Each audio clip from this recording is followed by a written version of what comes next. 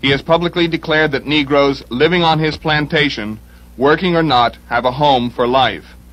One of his neighbors is Negro activist Fannie Lou Hamer, one of the founders of the Mississippi Freedom Democratic Party. To her, the senator's generosity has a hollow ring. Senator Eastland has never done nothing for nobody poor, not in this county. Because the people on Senator Eastland's plantation is just as poor as I am. And he hadn't done anything for them.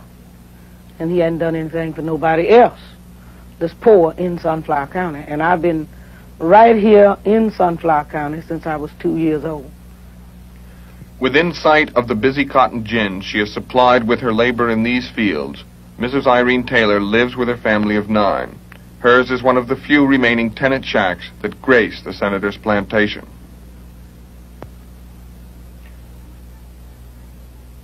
Well, I think he mighty nice about that because he told me to stay there as long as I want to stay in that house. I'm in.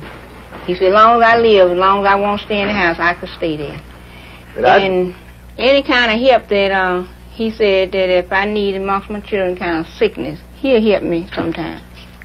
Some of Senator Eastland's tenants left the plantation to talk with reporter Nick Kotz. They came to talk about hunger, but water and electricity and the minimum necessities kept creeping into the conversation. In the society of indebtedness, the food bill is the last bill. You know, you have to pay tax on that money, what you borrow. You know, any money you borrow is 2 bits on a dollar. You know that. No, go over that. In other words, when you borrow money from Senator Eastland, you've got to pay an interest? Yeah, I had to pay interest on it. Tell us about that. Go all the way through and tell us how that works. Yeah, see, when I borrow it, just like I borrowed $30, well, I'm got to pay 2 bits on every one of them dollars I borrowed from him. So they're not getting anything free. If they loan them money, they might have to pay that double instead of just paying maybe 10% on the dollar. They're not giving them anything. The elderly are at the bottom of the poverty class. Mr. Edwards here shares quarters with 2 people who are not even related to him. Medical expenses consume their meager incomes. For the old, food stamps are a distant dream. Food stamps all right if he's able to buy them. Of course, they say we'd have to pay $28 and they give us $22, which would make $50. Tell us about what your family is going to eat until you get more. Well, they'll eat some turnip greens and some cornbread. All I know, because I don't have anything else.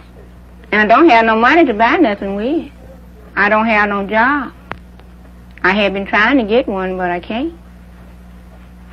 And the boy, I need money now for him. He finished in school. I got to pay that money off for him, you know, in school. And he's graduating from high school trying to go to college. Do you feel that your 7 children are getting enough food to eat right now, this week? No, I don't think they is. He can't choose the food if he doesn't have the money to buy the stamp. It would give him dignity if he had something he could do and then, had enough money that he could buy the stamp.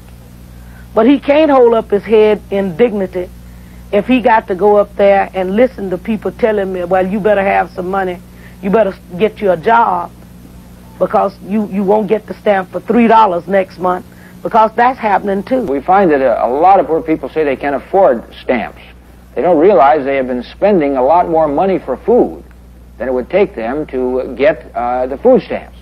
And it takes education to reach them, and then, of course, it takes nutrition education to teach them what to buy and when and how to prepare it so they'll get a maximum benefit from it. Charlie Edwards' generation may wonder at the ways of Washington, but it's too old to make any demands.